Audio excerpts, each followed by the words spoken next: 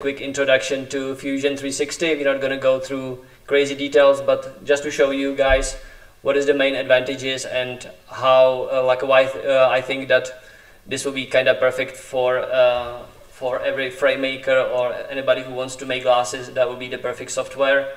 And hopefully, if everything goes well, in a few maybe years or months, we're going to have a nice community of people who are all making glasses and all making Fusion. And if somebody's having some problems, there's going to be plenty of people who can help. Okay, so let me start.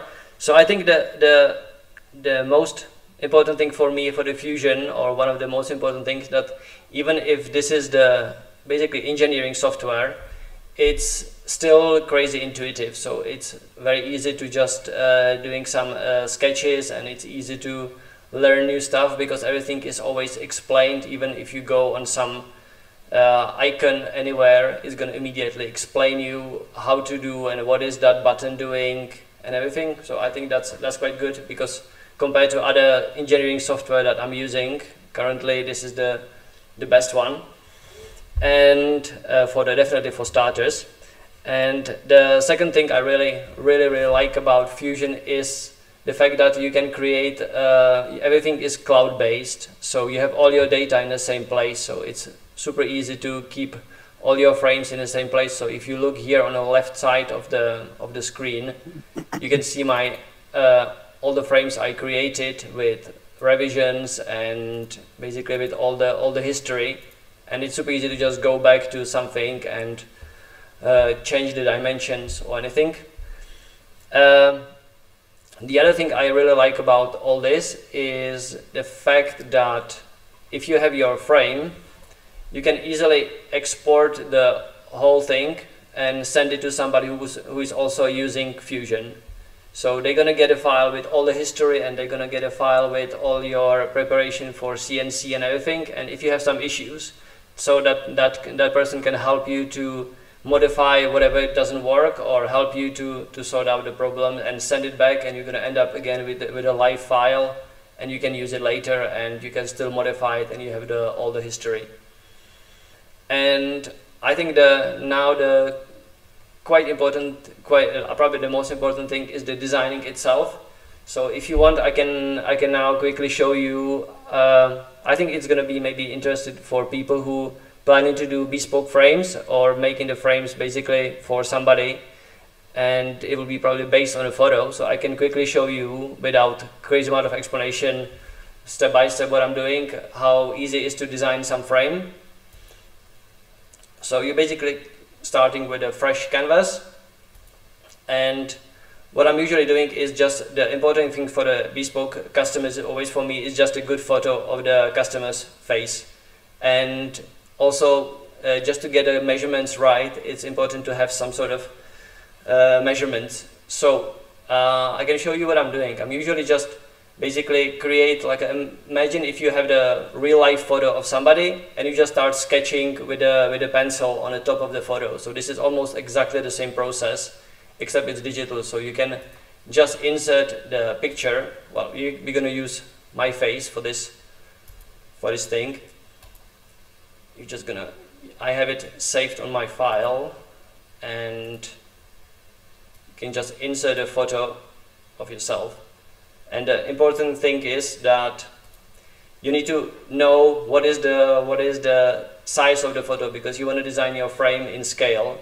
So normally I'm just using basically asking people to just send me the picture with some business card or something next to them, so I can get easily the measurements, because I know that every single business card or credit card or driving license is 85.6 millimeter width or 3.3 inches.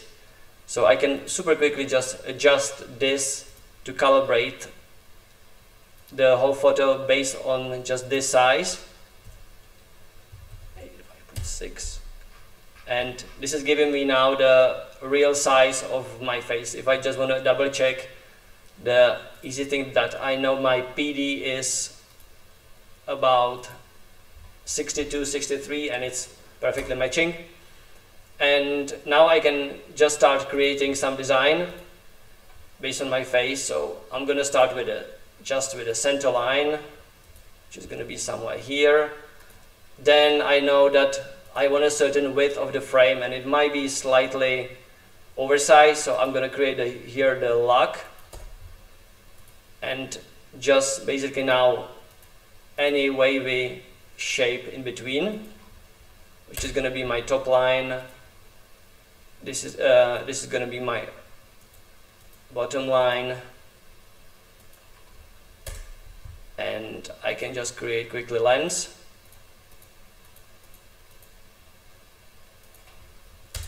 And then just with this, I can start it's extremely easy. So you basically just dragging points and moving them around as you want. And if you're starting to doing this kind of stuff with it's something close to maybe Illustrator or something.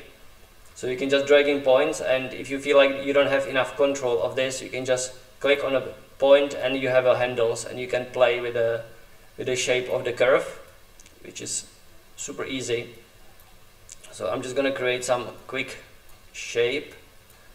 Yeah, this is, maybe I'm gonna redo this bottom line with a few more points. So you can see basically I draw a super rough sketch of some frame, and because I want to see how it looks like in general, so I'm just gonna take that part, do the extrusion 6 millimeters, which is gonna be the thickness of your material. And this is giving me the left side of the frame, and because I want to see because I don't want to do both sides and messing and playing with that in a sketch,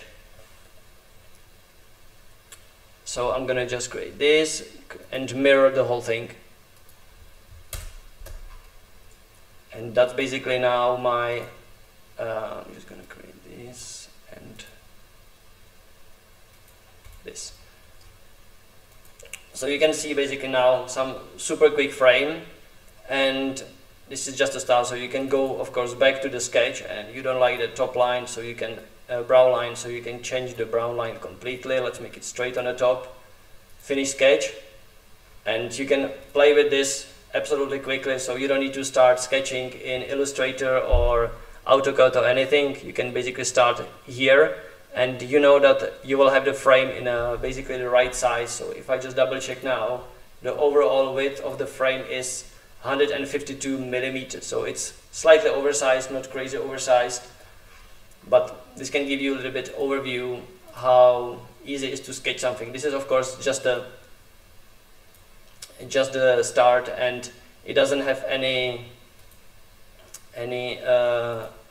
things like a hinges recess or anything, but it's quite easy. And even if you think you want to change the size quickly, you can just select all this and go to modify, change scale, select the point, and you can quickly change it, let's say slightly small, let's say 5%, and you can put 0.95, and immediately your whole frame is smaller. So that can give you quick run, and just to make sure that the frame is correct, it's best to just disable again the photo and then focus purely on a shape, so you don't have this lumpy shape, and you can just pull it. And if you want exact numbers, so you can always do the offset and following the top line or bottom line and playing with that. So that is very easy to do this. So what I wanted to show you here, that you don't need to start designing your frame in anything else but this. And eventually you will get into a point when you will have your frame, you're gonna create yourself a little, this is the stock material, so you're gonna place it on your stock material, so you will know that you're not gonna hit the screws or anything. Then of course you can design yourself the sides and go straight to manufacture, where you can create the G-code for every single step of the frame, how to machine it. This one is fairly complex, but the good thing about this whole thing, that you can basically, if you once create a good setup for your manufacturing, you can always copy paste all these operations for the new frame. So you don't need to create the speeds and feeds and everything for machining, but you can just take the one that it was working once, and then literally just selecting the outline, inline, and outline, the lenses, the hinges recess, just pressing on a right area of your frame, and that's basically it. And that's gonna help you to get quickly to just like having a lot of different designs. And so yeah, that is quite cool function. And also I found it quite helpful if you start doing, you can easily already send this to your customers, and you can of course change, if you want to, you can change the color or change the material. But also maybe for your customers will be interesting that you can just put on you can just put the material that you actually have. So if you have already acetate shoes for your customer, you can just put basically slap on the front decal, which is going to be with your color of the material. And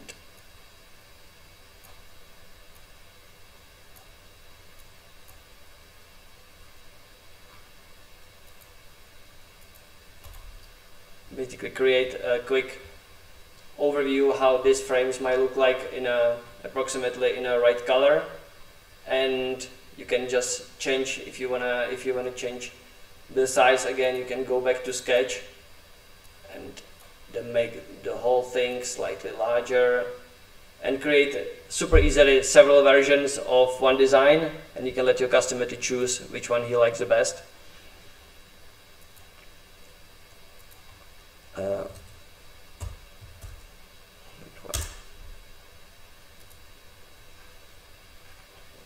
And I give you several options.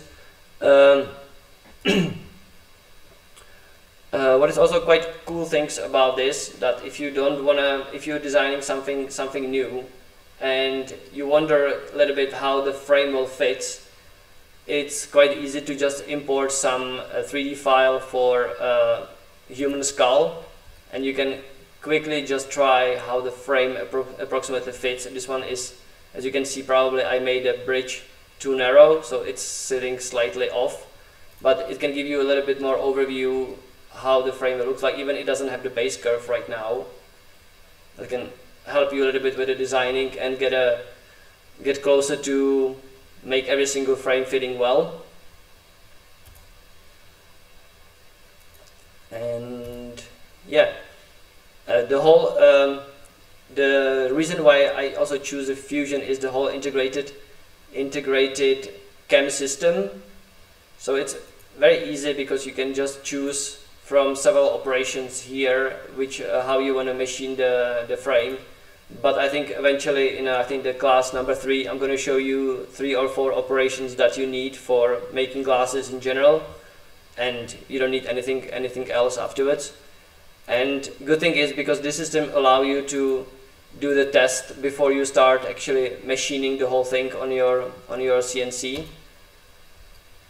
So you can just set up your material and simulate the whole thing to see like how it's going to look like if there is some mistake in your G code or anything.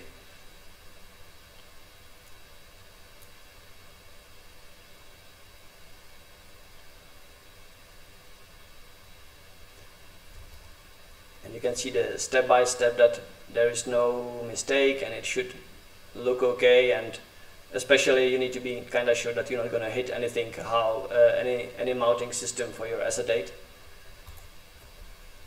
So I found this quite cool and helpful definitely, and having the good success rate of your frames. What else I had? Also you can try basically do the whole frame put together.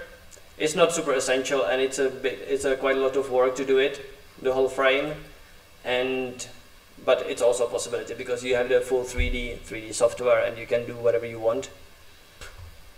Do you ever model the base curve into the designs, or is that just unnecessary? Because I did it a few times, and it was actually quite a lot of work, and I was trying to figure out a way how I can just create like a stock material with already base curve, and they just cut out of this like the shape of the frame, so it works quite well. But I never had a basically use for that, because for CNC it's not going to work. And yeah, it was a once because I wanted to do the render, so I did a base curve, but that was it. But it's doable. Mm-hmm. Okay. So I have a question. If you're about to send your file for CNC or any cutting in general, does it have to be flat, like zero curve? It's best to use basically having the material prepared like this. Yeah. As you can see, like it's best to have just basically everything flat, and just a model where you want your nose pads. There is a little bit of like a scalloping on the bottom, but always go for the flat. Thank you. And how about, do you ever bother trying to model in the groove as opposed to try and cut the groove on a machine, or? Yeah, I try it. It works really well because it's just basically create a V groove anywhere basically on a frame and then just follow the lens. So it works quite well. But it was a little bit of problem to find the right tool for that, because you need to use a quite small diameter tool for cutting the threads. And that was actually it was okay, but I found it a bit tedious to change the tool just for that. And then I was really scared that if I'm not going to make a mistake in programming the G code for that. Yeah, yeah. And so, what is the? Sorry, I'm really just at the beginning of this, but what's the minimum amount of material you can leave? And do you think in terms of acetate, in terms of thickness, from the bottom of the groove to the outside of the shell in the finished product? Well, normally there is a few things, like if I'm just doing the back cut, which means frame like this, I'm just leaving 0.35 millimeters on the bottom, which is basically the like a little layer of the material. Yeah. And that I know it will perfectly hold the shape in the frame in a place, and it's not going to vibrate too much to mess up the edges. But the moment when I'm doing the cut from both sides, I think I have here a few frames with a. I can actually show you here. This is the, well, that was super complex one actually.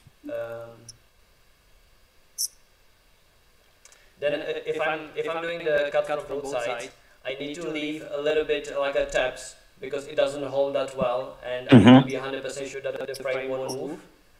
And that's why we have like all these like a pre-drill holes in the material and everything, so I can be 100% sure I can swap the material, change the sides, and it cannot move anywhere. And I don't need to figure out the 0, X and Y. So it's doable.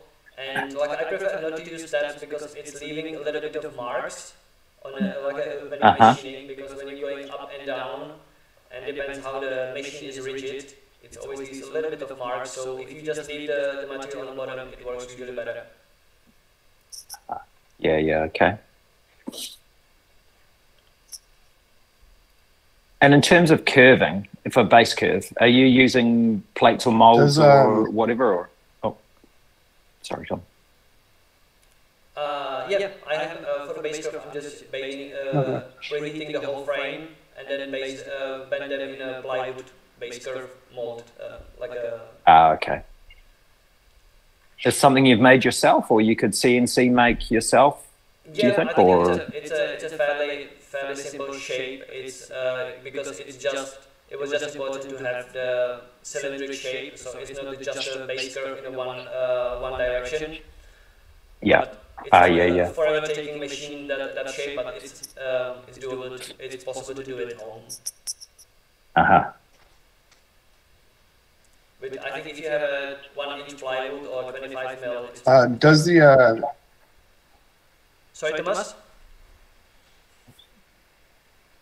Oh, I was wondering, for post processors, like, do you have to like install a post processor to get the G code to correct for your CNC machine? The moment when or you is it? I think even in a free version of Fusion, you always have the manufacturing possibilities here, and you can.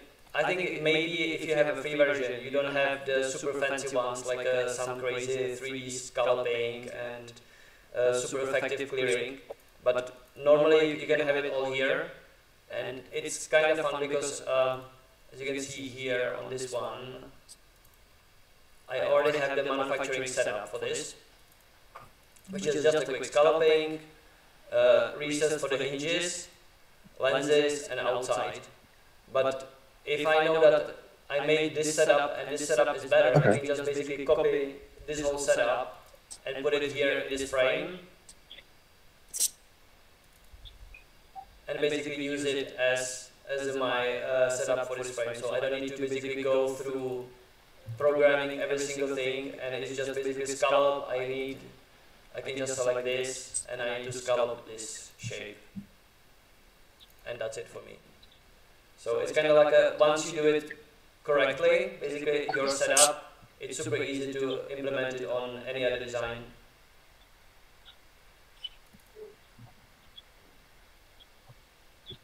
What size end mill are you using?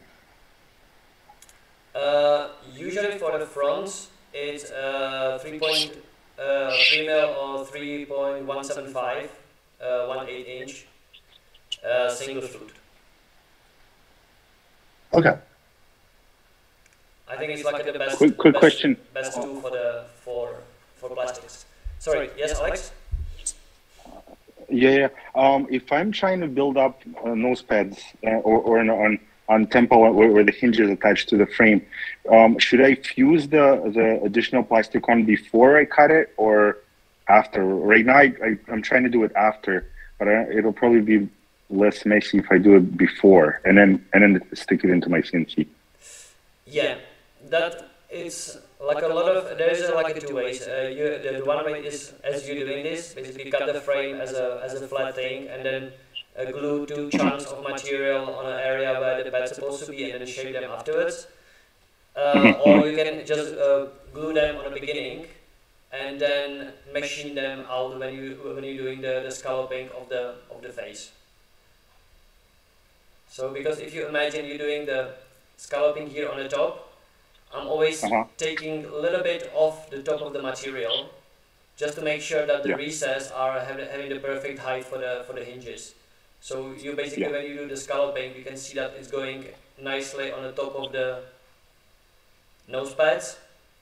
And what you're gonna end up, if you don't want to spend extra, let's say 5 minutes to have this shape with the no two marks, you can spend like an extra 5 minutes for the finishing.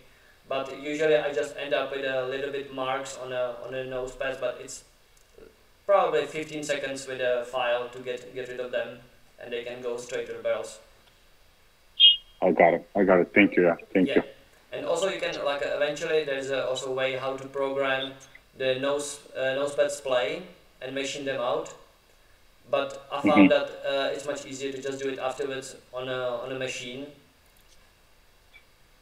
But it's also doable. It's a little bit more. It's slightly more complex 3D modeling because you need to create like an extra shape here in the shape of triangle and then basically follow the line of the frame. So it's a bit complex, but it's doable also doing the splay. Gotcha. Is there any other question? Because I think the next week on the class, I'm just gonna walk you properly through the whole how to design something or how what I'm using and what is the a perfect amount of steps how to do this. Is there anything in general question about Fusion or anything that I can help you with? I signed up for Fusion, so I paid for the license just recently, and they offered just a free tutorial webinar with a guy, maybe in Australia, I think he was, and he was not from an optical background, but I sort of explained what I was trying to do, and he was suggesting that it would be somehow simpler, but I'm not sure of the reasoning, that for me to try and design like in surface as opposed to in solid? But that, I haven't got my head around that yet, but it seems to me a lot more complicated. But yeah, I need to go back to them and try and understand the reasoning. But it's not a bad solution. It's just with this solution you're gonna start missing a little bit because you cannot really play with dimensions. You're gonna be, it's more like a freehand drawing almost. Yeah. And it's a and it's a bit trickier. It's really great solution when you try to do something very organic, like a let's say super rough surface on a frame or something like this, to just create your frame in this way and then convert it into a surface, and then you can play with the surface almost like you can make like a little mountains on the surface and stuff like this, and yeah. And that's absolutely perfect way how to do it. But I think it's always kind of better to start with normal way like this, because even when you have your frame like this, you can still do some like a smart thing when you have your frame, and you know that if you're measuring the bridge width, you can select that this is going to be your fixed point, and then put the dimensions between center and that point. So you basically here create, and now it's telling me it's a 12 millimeters. So I can make it maybe let's say 11, and I can change basically the bridge size just with changing one number. And it's kind of like for me this is quite helpful. And also I will know that the lux I'm gonna make I have designed for let's say 12 millimeter sides, so I can just make this 12 just to make sure that it's gonna fit. And the moment when you start playing with hinges, it's good to work in this setup instead of just surfaces. Yeah, okay. Yeah, it seemed somehow more logical to have it as a solid, but anyway, that's cool. That explains. Yeah, it's a bit more kind of like a engineering, like you can design your frame completely by freehand, but it's just like adding a little bit more engineering stuff just to make sure that everything's gonna fit perfectly.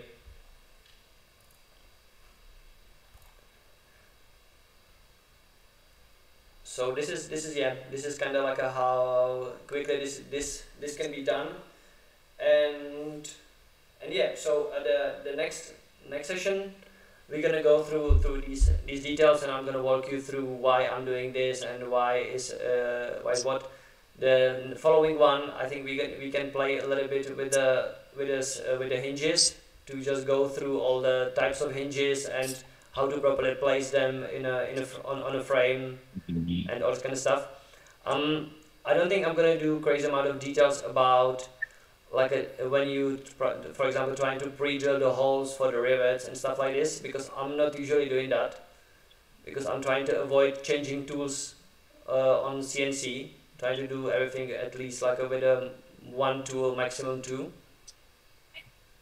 But if anybody has some questions, I did it a few times, so I can definitely help also with that.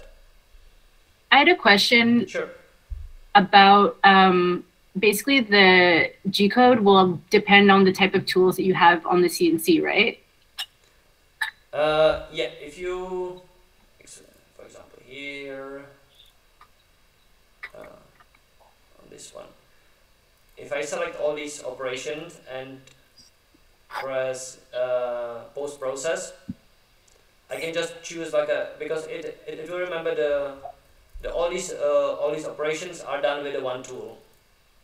Okay. So you can see it's a 3.175, so it's a 1/8 inch. And I can just export all of them in the same G code, so it's gonna basically cut the whole frame in the same operation. If I will have some special tool, maybe with a round head for some finishing touches, I will probably just create 2 different G codes and do one operation, change the tool, double check if it's in the right height, and then do the second operation. Right. Okay. I'm sorry. Right. I'm not sure if I answered your question.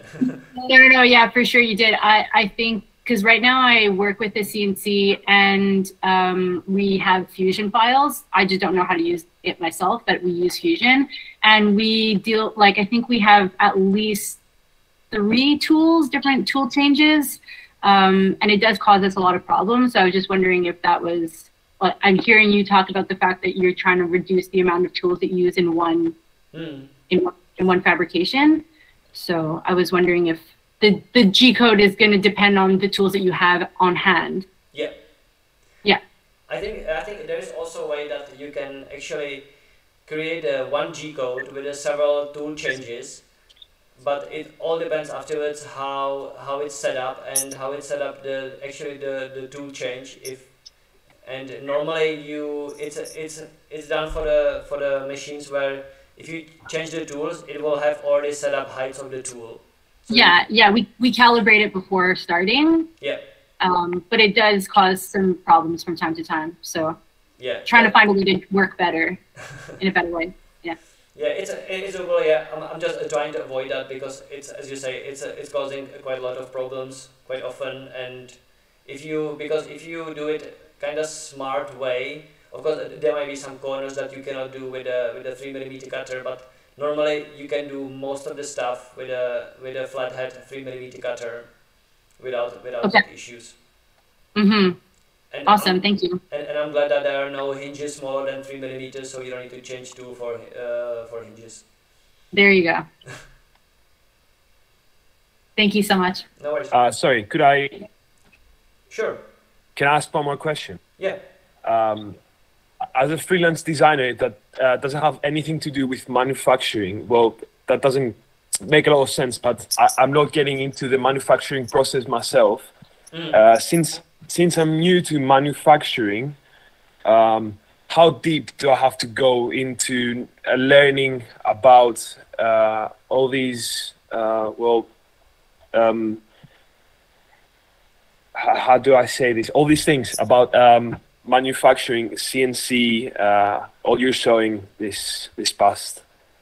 I think like if you're just doing design, you don't need to go like a crazy deep. It's just always good to have some little bit of knowledge to understand how how to place hinges and stuff like this. So you're not gonna design a frame that is basically impossible to make or something like this. No, of course. But in general, I don't think you need to go crazy deep. And even if you do probably just a design, I'm not sure if this is gonna be the correct software for you. But in general, if you stick with something slightly simpler frames, that's still good choice. Yeah. Well, I've been already using Fusion for at least 6 months now. I just haven't got into this part. I haven't gotten this deep into manufacturing processes and all that. That's my question basically. I think like if you stick with me for the next several weeks, I think we're gonna go through all the essentials, how to design frame to make it yourself.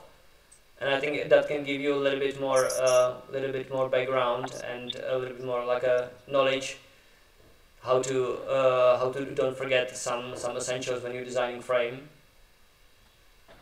Yeah, great, sounds good. And I'm gonna try to basically like every time we're gonna do this kind of session or we're gonna design some frame, and with all these steps, you can download the Fusion file afterwards, and you can basically see how it was done. And if I'm gonna copy here in a frame the whole G code or all the steps, you can just go through, like you can open yourself this kind of, let's say this file, this process of scalloping the frame, and you can look at all the numbers and just basically to have an understanding a little bit how it works and what I select and all this kind of stuff. So you're gonna have like all this thing on your computer and you can look at it anytime. Nice. Thank you so much for the time. No Thank you.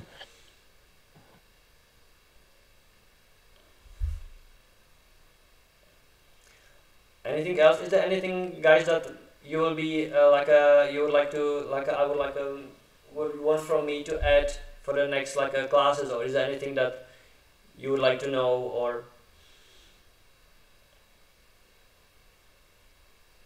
I actually have one quick question. I don't think I was in and out. Sorry. no worries. Do you ever cut reliefs into the bridge or the eye wires to make it easier to press in the base curve or to bump the bridge, or do you just keep them flat? I'm just keeping them flat. Okay. And it presses and holds its shape fine? Yeah. It depends on like which press are you using, and sometimes it's a bit tricky because a lot of people are having like a old school presses when you cannot put your frame when you already have the nose pads in. Right. So it's yeah. sometimes a bit tricky, but if you have the right press with a little bit of cutouts for the nose pads, it's not a really big problem. Perfect. Perfect. Thanks for doing this. This has been great. Okay, no worries. Yeah, the nose pads are a bit tricky. The bridge bumping is a bit tricky. Nose pads are a bit tricky, but in general, even the creating the base curve, if you're doing one off or if you're doing like maybe just a few frames, it's a bit tedious because normal industrial procedure is to having basically negative shape of your frame with the base curve, and you can heat up your frame and press it against that mold, and it works really well. But nobody is having the time to actually create that mold for every single frame, so you are relying a little bit on your hands when you're doing the pressing the base curve. But it's not impossible. It's just like I'm still kind of scared if I'm doing crazy thin frame and I need to give it base 4 curve. It's always a little bit scary.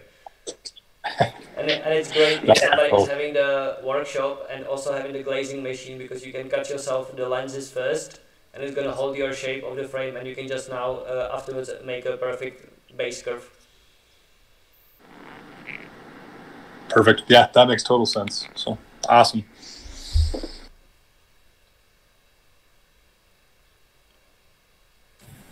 I have a quick question about the types of hinges that you're gonna show us. Is it more of like a heat sunken hinge, or is it a rivet? Because you said that you're not cutting rivet holes. I'm not cutting the rivet holes, but I'm gonna basically, I think it's gonna be on a lesson 3 or 4. Preparing basically all the types of hinges that are normally available to buy. So it's gonna be heat sunk with a round and a square base. It's gonna be the standard Wayfarer hinges for riveting, and narrow fascia with hinges.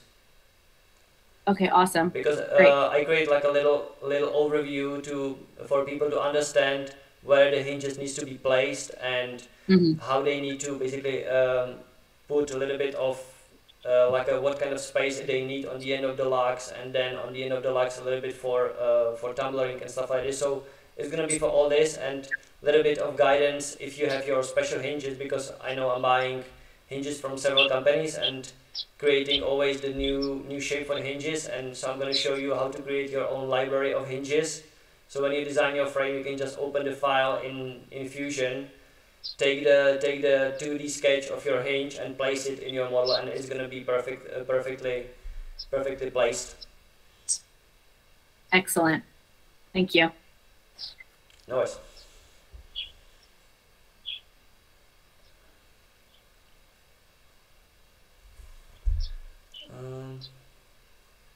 Anything else on your mind, guys?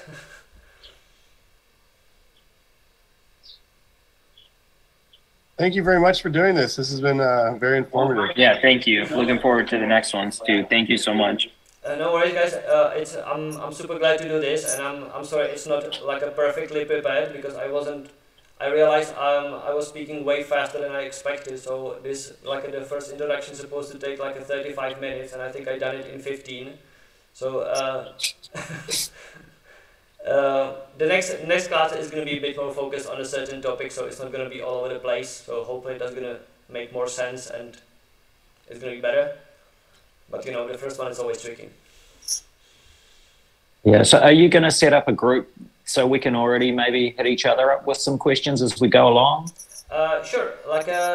There is right now the WhatsApp group. You can just join through link, and everybody had a sweet. had a possibility to send any message. So if anybody having some questions, or they wanna have some suggestions what should be maybe the next session or something, you can just drop the message there, and there's gonna be all the information if there's gonna be something cancelled or anything. And I kind of hope that this is gonna be the base of the new generation of Fusion frame makers.